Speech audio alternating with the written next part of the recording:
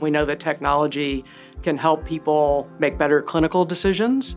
And that was one of the reasons that we looked at PeriGen, was to support our safety agenda and to help our clinicians with their clinical decision making. I'm Dr. Lynn Simon. I'm the President of Healthcare Innovation and Chief Medical Officer for Community Health Systems. Within our facilities, we have about 50 labor and delivery departments, and we have about 53,000 births each year. We've really been on a journey for patient safety and high reliability for over 10 years. So we're constantly looking for ways to enhance our program. We're really focused on, number one, how do we treat our patients better, but then also how do we support our care teams to help them make better decisions, and that in turn really helps them feel safer. What we are pleased with in PeriGen, and one of the reasons we selected it, is that it didn't require any additional documentation from the care team, but it gave them additional information that they could use not only for immediate patient care decisions, but also in their safety huddles. They could use it later for performance improvement.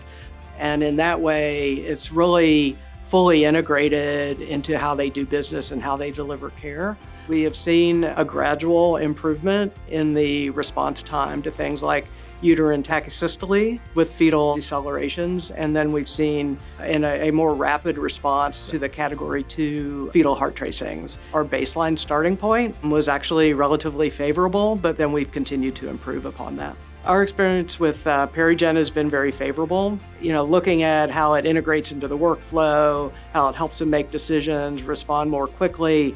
We had several caregivers say that it really gave them a sense of security to have those trends and those notifications and those alerts, so they felt comfortable that they were providing the best care for their patients.